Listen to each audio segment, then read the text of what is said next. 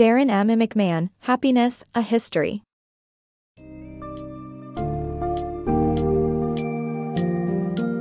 Welcome to the exciting journey of Happiness, A History by DarrinMMcMahon.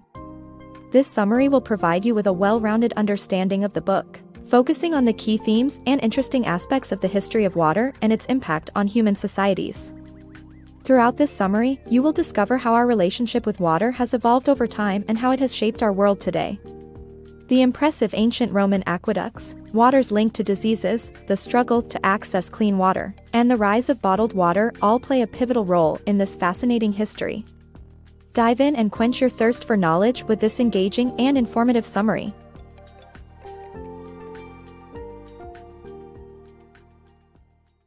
The Roman Empire's influence on water politics. The Romans were the first to introduce water into private homes and give free water to their citizens. Their greatest achievement was constructing aqueducts over 2,000 years ago that still stand today. To have water flowing into their homes, citizens paid a tax and had a pipe installed to connect to the aqueduct. The introduction of aqueducts was mainly to supply bathhouses, but the third aqueduct was built to provide drinking water. Under Augustus, the Roman Empire transformed, and water was used to demonstrate the citizens' better life under the empire. Augustus increased the number of public water stations elaborately decorated with the words, Aqua nomini Caesaris, located every 150 feet within the city. The role of clean water in ancient and modern societies. The lack of knowledge about clean water caused many deaths in ancient societies, particularly crowded urban areas. It was only in the mid-19th century, through the work of advocates such as London physician John Snow, that people began to realize the crucial role of clean drinking water. Snow's discovery of the link between a polluted water supply and a cholera outbreak was a turning point in the history of public health. Once the importance of proper drainage and cleanliness was recognized, effective sewer systems and clean water supplies were implemented, doubling life expectancies. People in ancient societies preferred beer and wine over water because they sometimes got very sick when drinking H2O. This lack of knowledge about clean water resulted in awful living conditions in crowded urban areas like New York City. In 1748, New York City's drinking water was so badly polluted that a journalist proclaimed, horses from out of town wouldn't drink it. Despite the polluted water, people continued to drink it until a clean and safe public water system was introduced. As a result of these delays, many people died in yellow fever and cholera epidemics, like during the wave of disease that claimed 3,500 lives in 1832. London physician John Snow was an early advocate for clean water and is credited with inventing the field of epidemiology. He used medical records, a map, and surveys to determine that the 1854 cholera outbreak in London was linked to a water pump on Broad Street. Snow found a dirty diaper near the water supply, which became the first ever hard evidence that polluted water caused cholera. Once the importance of proper drainage and cleanliness was recognized, cities began to roll out effective sewer systems and increase the supply of clean water. It was only in the mid-19th century that people began to grasp the importance of clean drinking water. Before that, it was commonly held that diseases like cholera were caused by pathogens in the air, although crowded streets were increasingly flooded with dirty industrial runoff. The role of proper drainage, cleanliness, and clean drinking water became widely recognized, leading to effective sewer systems and clean water supplies that doubled life expectancies. A Tale of Two Cities' Water Woes.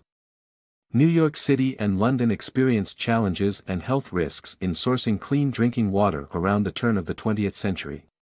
In New York, the initial project at Couch Hook was a failure, leading to the installation of a new water system from Croton and eventually the Catskills. Similarly, London's Thames River was heavily polluted, causing the infamous Great Stink of 1858.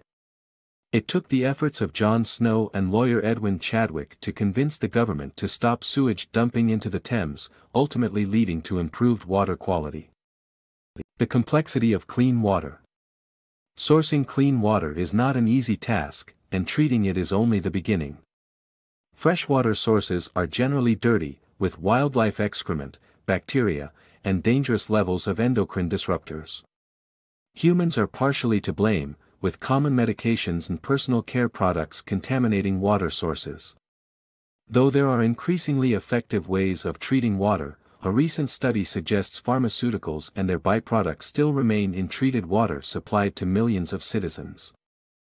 The vulnerability of our water supply. Batman's scarecrow may not be fictional after all. The lack of protection measures for water systems in the United States makes them highly susceptible to contamination and vulnerable to external threats. A broken-into water tower costs a community $40,000, and a tragedy in Missouri resulting from bird waste in the water supply claimed 7 lives. While water is tested for safety, only 91 of over 60,000 chemicals used in the U.S. are legally considered contaminants. The reliability of the Environmental Protection Agency is also influenced by political leadership and funding. The rise of bottled water. Bottled water has exploded in popularity over the past few decades due to 3 main factors: the fitness boom, convenience, and profitability. Companies like Perrier marketed their product as a healthy alternative to soda, and with a massive budget, sponsored events like the NYC Marathon to bring attention to their brand. Other brands entered the competition, making bottled water more convenient with conveniently sized plastic bottles. Finally, the high markup for bottled water made it a very profitable market. Today, some high-end restaurants even have water sommeliers to assist with selecting the right water to complement a meal based on the water's minerals. The truth about bottled water. Bottled water may not be as healthy and sustainable as we believe, despite its widespread popularity. The regulations and monitoring for tap water are stricter than for bottled water. Reports reveal that different brands of bottled water contain harmful substances, such as arsenic and lead. In addition, bottled water has a negative impact on the environment.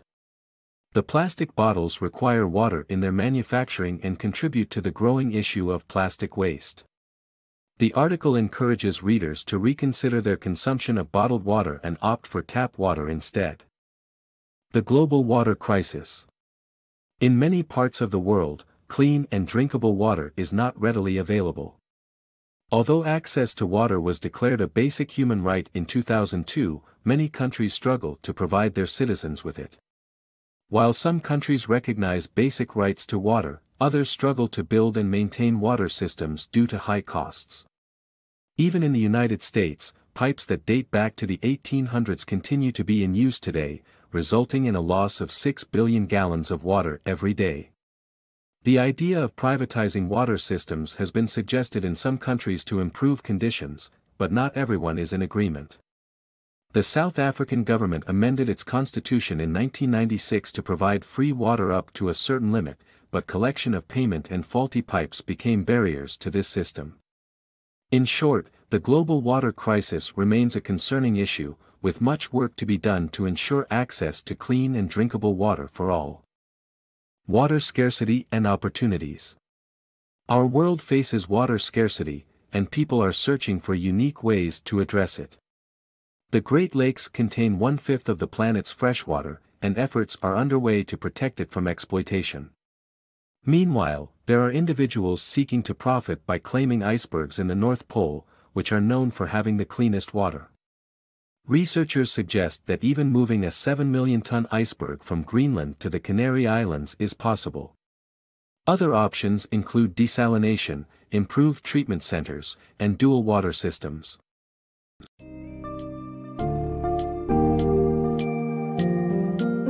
After exploring happiness, a history, it is clear that the intricate relationship between water and humans has always been a crucial aspect of our existence. From the remarkable Roman aqueducts to the horrors of polluted water in urban areas, and the struggle for clean water access in both developing and developed countries, water has continuously shaped societies. The rise of bottled water and the challenges of protecting water sources prove that our relationship with this vital resource still has much room for improvement. The key takeaways from this book are the importance of clean drinking water, the need for better water management and infrastructure, and the significance of water in historical and contemporary contexts. Reflecting on this information, we can strive towards a future where water is valued and protected for generations to come.